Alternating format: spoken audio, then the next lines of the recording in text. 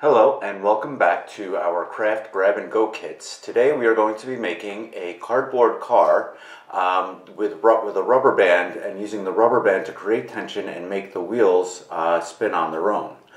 So if you picked up your grab-and-go kit, you will have gotten a bag with one piece of cardboard, 8.5 by 9 inches, four circular pieces of cardboard that were used cutting it with this CD disc to cut out with a circle made in the middle, two skewers, and three rubber bands, and one straw. So other materials that you're going to need would be, let's see, a pair of scissors are going to be good, a pencil, ruler, extra skewers if you have them, a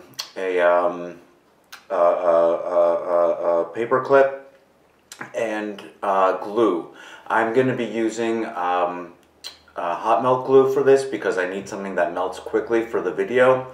However, if you don't have hot melt glue, you could use a craft glue or Elmer's glue. There will be times when you're going to need some extra tape to kind of tape things closed while you're waiting for it to dry though. But you will be able to use that, and I'll explain at different times when to add a piece of tape to help things dry out. You'll also need a circular spice container, and you'll see what that is in the video. So I hope you have fun making this project, and I hope that you share with us what you've made in the future. So to get started, we are going to make the chassis or the body of our car. We're going to use the square piece of cardboard that's 8.5 by 9 inches.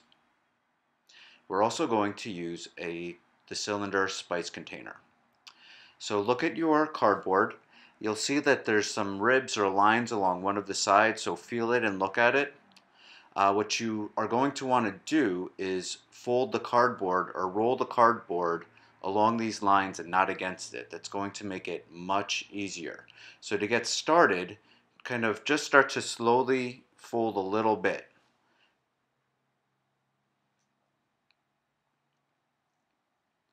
So as you can see on mine, I have a few lines that are fairly straight because I folded along those ribs, those lines that are in the cardboard itself. So now I'm going to add the spice container and I'm going to roll around it as tightly as I can. Slowly, you'll feel the cardboard kind of breaking as it goes along. Alright, so now I have the shape of my chassis, so now we can put take out the spice container. So now we're going to work on gluing this. You're going to want to use some tape. So we're going to roll this, glue this, and tape it to hold it for the glue. So break off a couple good-sized pieces of tape. This is especially important if you're using regular craft glues. Like I said, I'm using quick-drying glue, but I still want to use tape. So if you're going to use regular craft glue, definitely get a few pieces of tape to hold the cylinder while the paint while the glue is drying. Or you can use a rubber band if you have like a large rubber band or a very strong rubber band. You can use that to hold the cylinder. So I'm going to now mark it with a pencil. I'm going to roll it up and now mark it so I know where I want the glue to go to start off with. So I'm going to want the glue within this space here between the pencil mark and the edge. So I'm going to start to glue. I'm going to slowly glue piece by piece.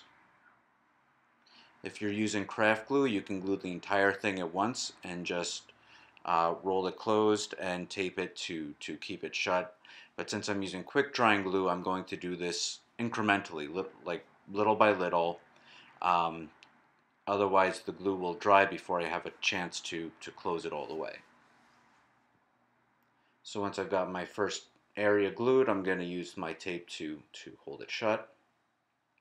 And I'm just going to continue moving along, adding the glue. Once I've got another area done, I'm going to once again tape it shut.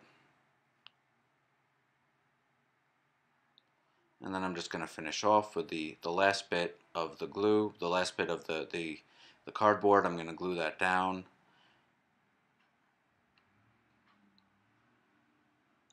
And get some extra glue towards the ends because those would be the areas that come up the easiest.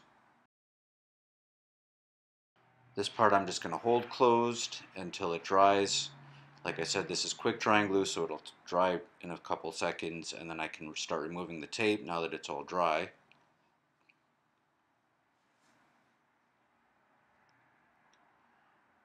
And there's my chassis. I just have to clean off the cobwebs from the old glue. So there it is. I have a round cylinder that I'm going to work with as the body of my car. Okay, so next we are going to add the wheels. So we're going to take our wooden skewers, take one that has a nice pointy tip to it, and the idea is that we are going to poke this through so that it right along in the middle of the diameter of the chassis, so that it goes right along the diameter. I don't want it to be too high or low or off to the side. I want to try to, the best I can, to get it to go straight through the middle along the diameter. So to do this, I'm going to look along the sides and pick a couple sides that look like I'll be able to poke something through evenly on. And I'm just going to make marks with the pencil right around the middle between those two lines, those two ribs that we folded it along. I'm just going to mark in the middle, and then I'm going to use the ruler to measure about 3/4 of an inch to an inch off the end. Then I'm going to go to the other end, working only on the same side. I'm going to mark the middle, and again make a little mark about 3/4 to an inch. It's just got to be enough so that the wheels have plenty of room so that they don't touch each other. So I'm going to make 2 marks where I'm going to poke the skewer through. So there you can see just about see the marks that I've made. The lighting's not too great on this. So now I'm going to take my skewer and I'm going to work it through. If you don't have a good skewer, you can use a sharp scissor, but I'm going to slowly work it through. What I don't want to do is stab it. I don't want to stab it or jam it through. I want to slowly spin it and work it through, and it should poke the hole in there. So as you can see now, I have the skewer, so now I'm going to make a mark on the other side where I want it to go through. Again, I want it to go through the middle, not too high or low or off to the side. I want it to go through as evenly as possible. And again, I'm just going to slowly work it through, spinning it and pushing it through the cardboard until it comes through the other side. And there you have it. So that's what one of them is going to look like. Now I'm going to do the same thing on the other side. Slowly working the skewer through, pushing it through so that I get the nice line. Now what I really want to do with these two is make sure that they're both even with each other. So it's not so much to get it through the middle, but the diameter, but I want to make sure that they're like parallel and on the same plane with each other, because this is what the wheels are going to go on. If it's on different angles or whatever, it's the wheels are going to be all uneven. So eyeball it as best as you can to get it to go right through so that they're dead on even with each other. And then again, poke it through the other side, slowly working it through, and alright, there you go. Now you can pull out your skewers. Next you're going to take a pencil. So now with your pencil you're going to open these holes made by the skewers just enough so that you can fit the straw into that hole. You don't want it to go too wide, so don't push the pencil all the way through. If you do that, the straw is going to go through. Just enough to get the straw to fit in snugly. So push the pencil in a little bit, test out the straw, and keep going with that. And once I've got about where I want the straw to be, I'm just going to kind of wiggle the pencil around just to open up the hole just a little bit more so that my pencil fits, and then I'll do the same thing for each of the 4 holes.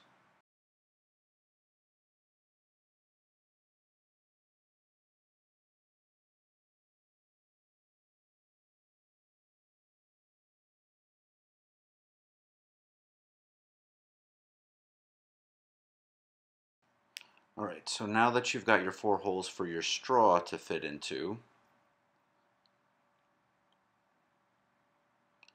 what we're going to do is cut the straw down so that we have 4 pieces to stick inside each one. So measure, I'm going to overcut this, but all you need is about 1/2 inch to maybe an inch. I'm cutting mine a little bit long because I want to play with it and do something different with my car to see how it works. But cut 4 pieces of straw, a 1/2 inch to 3/4 of an inch, and then you can just use each piece that you cut to measure where you want the next cut to be. Just be careful when you're cutting because the straw will fly out of your hands as you're doing this. And just save the last bit of straw in case you need it. So now set each of them into the hole that you made for them. Just let it go through a little bit. It doesn't need to go all the way through. You want some coming out of each end, just like that. But as you can see, that's not very even. So if I try to spin a wheel on that, it's not going to go too well. So as I'm gluing these down, I'm going to have to try to even these out. I'm just going to widen the holes a little bit just so that to give me a little bit more play so that it's not so difficult to maneuver them to make them nice and even when I start gluing them. So they're still not looking good, but I'm going to work with it.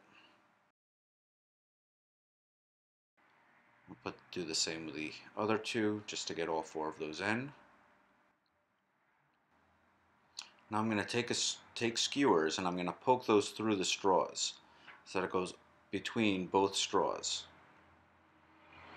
This is what your wheel is going to spin on, so make sure that your skewer spins. As you can see with mine, they're not too even, so the skewer's not going to spin too well. That's what I need to even them out to make them one straight line so that the skewer spins easily. Now I'm going to take my glue and I'm going to glue these in. So since I'm using a fast drying glue, I don't need tape with this. But if you're using a slower drying glue, just add some thicker glue like an Elmer's glue. Don't use something like instant glue, super glue type thing. Use like a thicker Elmer's glue and then just add some tape around it to help hold it in place. But right now I'm just going to kind of glue it and hold it with my fingers for a couple seconds to try to get it nice and even. And I'm going to do the same on the other side.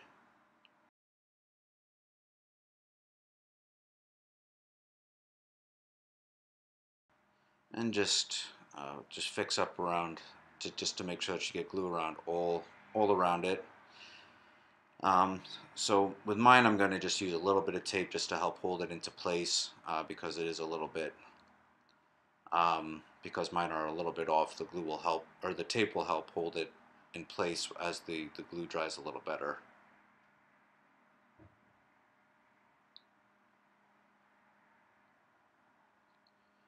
And if you have good enough tape, you can even just keep that on there, and that should help hold it. If you need to pull it back a little bit, that'll help keep it down, keep it in place. And just test to make sure that your skewer spins. If it has trouble spinning or you feel like it's touching any of the straw, make some adjustments with your straw.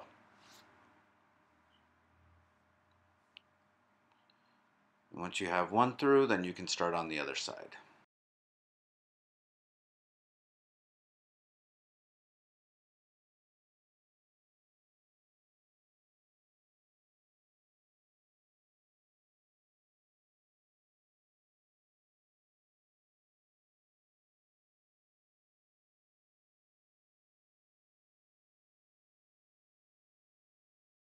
So next we're going to work on the wheels. So you're going to take your 4 circles. You'll see that there's a circle drawn in the center of it.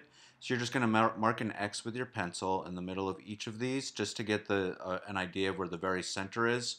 If you did not pick up a grab-and-go kit, then you can cut these out using a CD or DVD.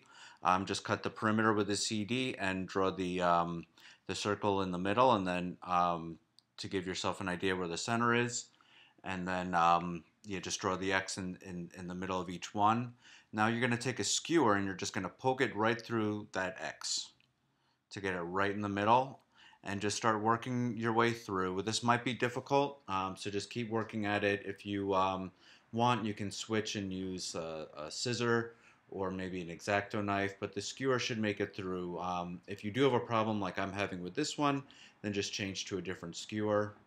But you'll just do that for each wheel.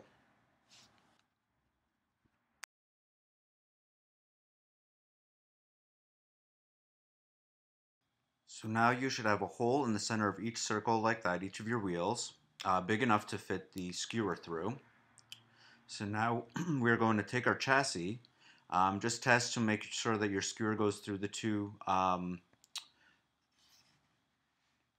straws. And now what you're going to do is you're going to attach your wheels. So I'm going to put the skewer through this wheel here, and then I'm going to start feeding it through between the straws, so that the skewer comes out the other side. Then I'll add the other wheel. Now what I'm doing is I'm trying to get the skewer in the middle, and I'm trying to get the two wheels even and touching the straws. I don't want the wheels at an angle of any sort. I want to try to make them like nice and even and parallel or perpendicular to parallel to the chassis. Otherwise, if they're not, they're going to wobble a lot, and I don't want that.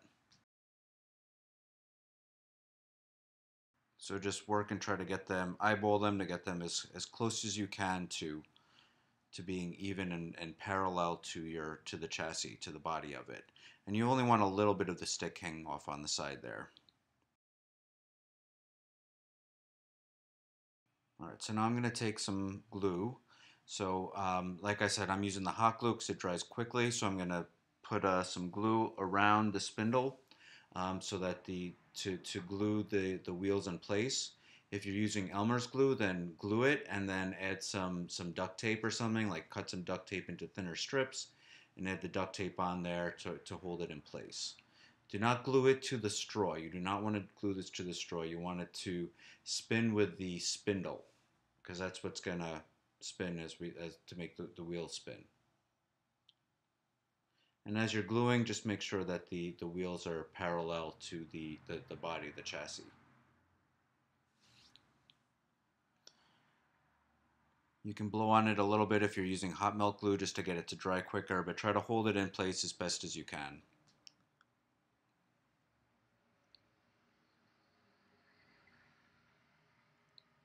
Then glue the other wheel on.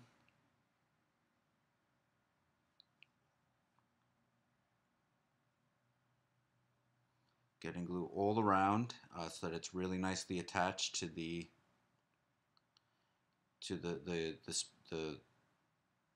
spindle there. So it should look something like that. And you can see that I have a good length of spindle still sticking out the one side there. But I've got a good amount of glue, a nice glob of glue on each side there. I just want to make sure that I get it all even and that I get a good amount of glue so that it's really attached there.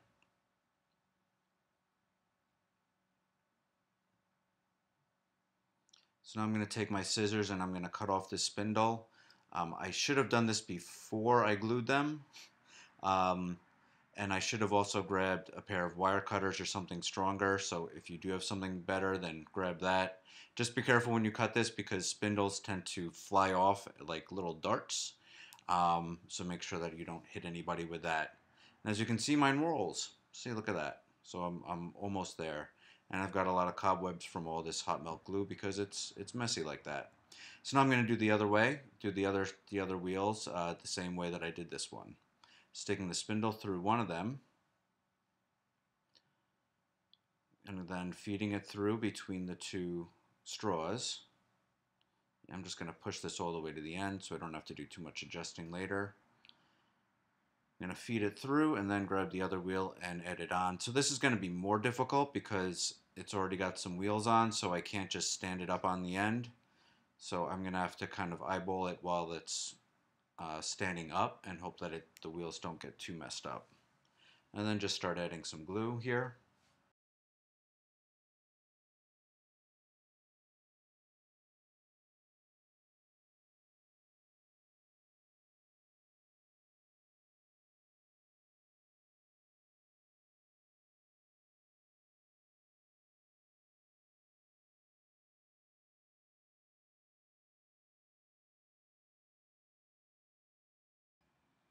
So next you're going to take one of the tips that you had cut off from the sides, the skewer tip from the sides of the wheels, and we're going to add this to the front. So we have to choose now which is going to be the top of our car and which is going to be the bottom.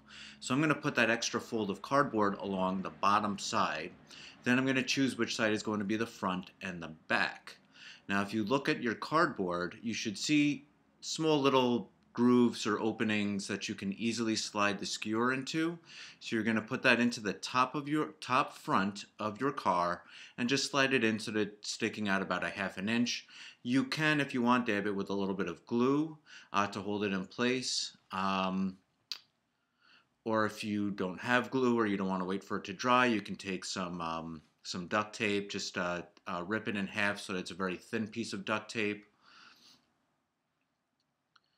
And you can use this to secure this onto the front of your car. So this is an important part. This is we're going to start working with the rubber bands to create the tension, and this is what the rubber bands are going to hook onto to create the tension to make our wind-up car start to go. So when you're done, it should look something like this.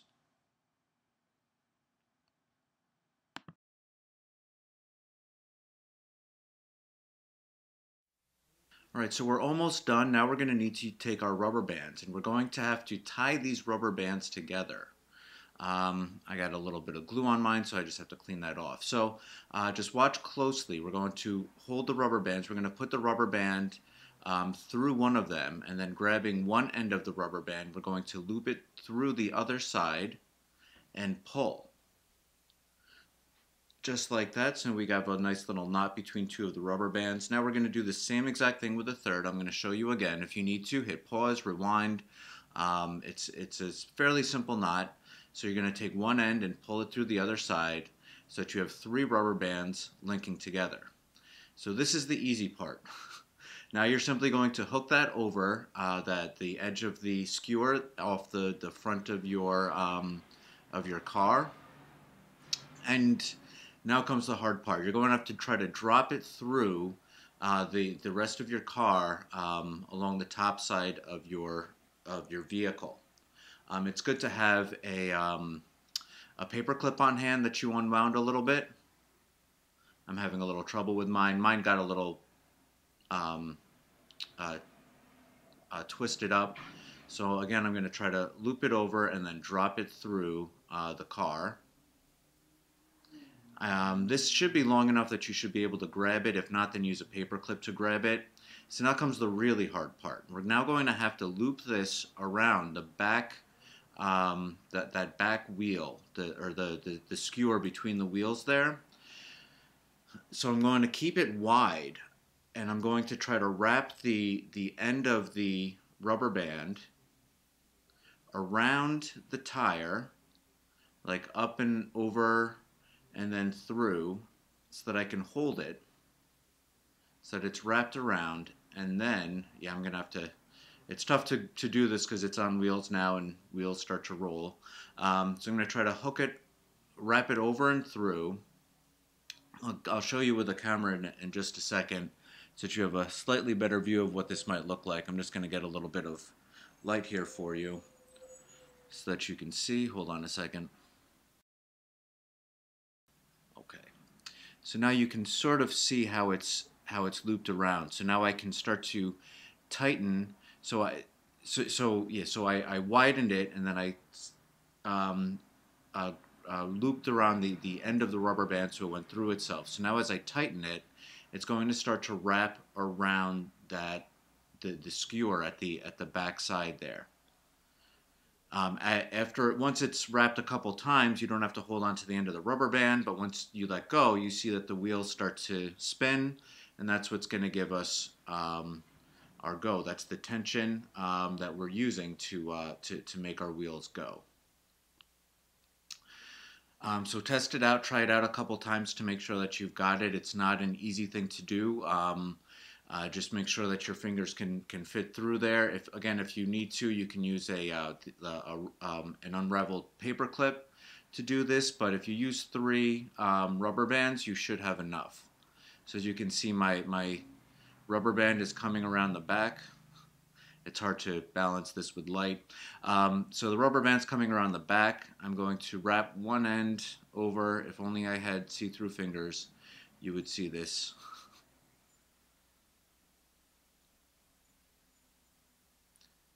So I'm wrapping one end over and under and around so it goes between the rubber bands. And I'm going to grab that end, and then I can start tying the or tightening the wheels, tightening it on the wheels again. And once again, if you can sort of see it, once I tighten or wrap it around a couple of times, I can let it go. I don't have to hold the end of the rubber band anymore. I can just let it go and keep tightening the wheels as much as I'd like to. And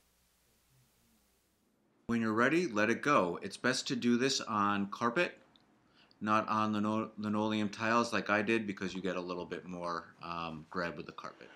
All right, so there it is. There's our tension-powered cardboard car. I hope you had fun making this, and please share any videos or pictures that of your projects that you've made.